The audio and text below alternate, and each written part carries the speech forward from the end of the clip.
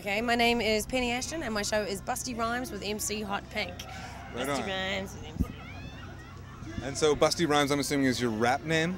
Yes. Yeah, no, it's actually MC Hot Pink. There's been confusion. I was just playing on the name there, and everyone thinks it's my name, but you can call me whatever you want. So MC Hot Pink is your rap name. That's right. How did you come by that rap name? Well, I do. My show isn't. There's some rapping in my show. I do this big rap number at the end. I get some audience hoochies up to dance with me.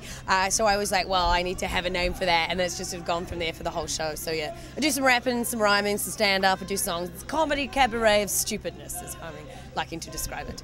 Now, I like to think that I have some idea what a show called Busty Rhymes might be about, but why don't you tell me in your own words? Right, well, it's all about me as a single swinging chick all the way from New Zealand and my exploits in life, etc. There is mention of ex-boyfriends, current wannabe boyfriends, all that sort of stuff. So it's a cabaret, it's fun.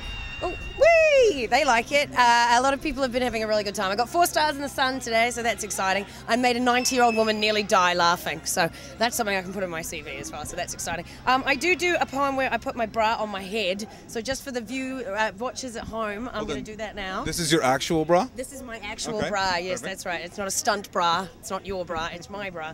So this is when I do a little countdown, 3, 2, 1, and then you can see that it fits my head. So I am curious though whether it might fit your head. So we're gonna try and put this on your head right now. So there we go.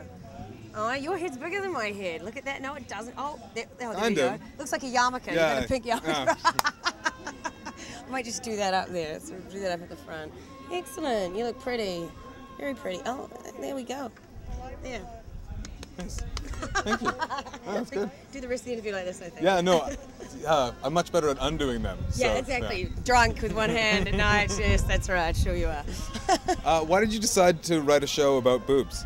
It's not all about boobs. Oh, okay. Yeah, I want to get that out there right now. It is not all about boobs. The first 5 minutes or so is, and there is much mention of it. Well, I mean, when you get these size breasts at age like 12, you get kind of obsessed with them, and other people are as well. So, I think work with what you've got. It's basically the idea behind it. So, yeah. So, but it's not all about boobs. I'll get that out there right now. And they don't get out during the show, but they are quite high and pushed up. What else is it about? What else? I sing a song about how I find it hard to say no on the first date. I do a poem about boy racers. Those guys who drive around their cars and they yell "Ah!" at you out the window and stuff, about how I like to sleep with one of them, about what it would be like to be a Russian bride. I do the poem with my bra on my head because it fits. I do a song about a man that told me he was single, then I found out he was about to have a baby. Well, he wasn't. Obviously his girlfriend then became wife was. Just so there's all that sort of exploits of my life and stuff like that. So I did a show as well here last year called Hot Pink Bits that did really well. Sold out every single show, so that was exciting. So I'm glad to be back. So yeah, it's been great so far. I opened last night and went really well. So opened at midnight. That was exciting. In the Strathcona Community League, which is my favourite venue. It's great. Anything else that you wanted to add? No, I mean, I had a really fantastic time in Edmonton last year. I'm really happy to be back, and it's fun doing the show. If you want to find out more information about me, you can go to hotpink.co.nz. You can read reviews from Edinburgh and Adelaide and all over the place and stuff here as well last year. But yes, so come and see my show. Do you guys say Z too? Yeah, we do. Oh, nice. I know, that's what somebody else said to me on Fearless Fred on the Big Bear. I was like, oh, thank you for saying Z. And I'm like, that's what we do. So yeah, .co.nz for New Zealand. Perfect. I can't believe that you've done this whole thing with that on your head. That is fantastic. You're the first man to wear that on your head. How do you feel? Oh, I feel... You feel saucy. Yeah, which is good because my show... Oh, that's right. My show's a bit rude. Bad language, bad behaviour and sexual themes is how I'm sort of pitching it. So you may be getting that idea anyway, but yes. There we go. Perfect. Thank you very much. No, thank you. Yeah. I'll get it off.